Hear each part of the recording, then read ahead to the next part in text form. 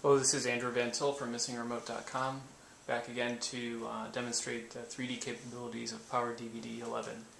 So down here you'll notice that there's a little 3D button. So right now I don't have it set up to automatically enable 3D, but if I want to do that, you just click it and you see how it turns into a three-dimensional cube down here. So I've already got a 3D movie in the drive, and over here we have Resource Monitor, which should show the, let me move it up a little bit, should show the CPU over here, and then PowerDVD and PowerDVD 11 with their CPU numbers right there. So let's start up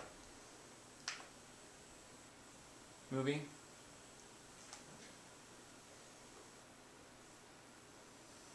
See, now that the display is flipped into 3D mode automatically.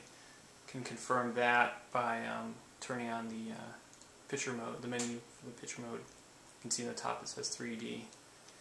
You also notice that the picture gets a lot brighter and things are pretty blurry now. So I'm going to skip right to the movie.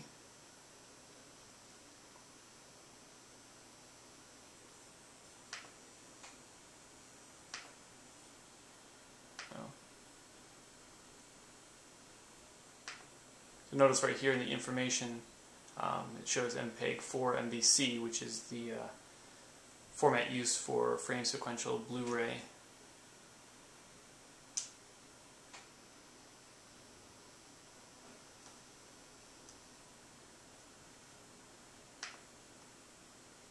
Maybe we can select the menu. Still can't select the menu.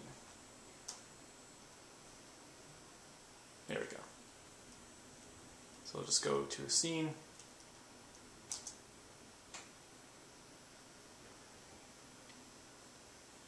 So the interesting thing here is you'll notice that the PowerDVD process is running at about 2 to 6 with an average of, looks like 4.3% CPU, decoding 3D frame sequential NBC Blu-ray.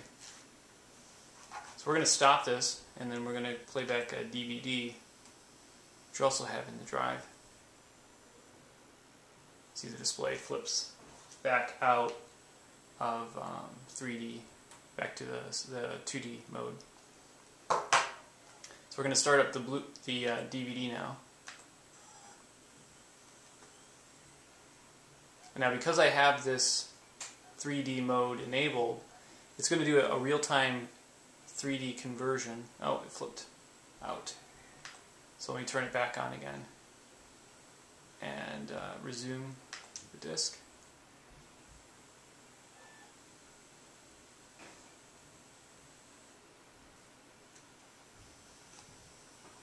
So you can see we flipped into 3D mode again, this time for a DVD playback. And you can kind of see that the picture looks a little bit funky, which is normal when looking at 3D with, without the glasses on.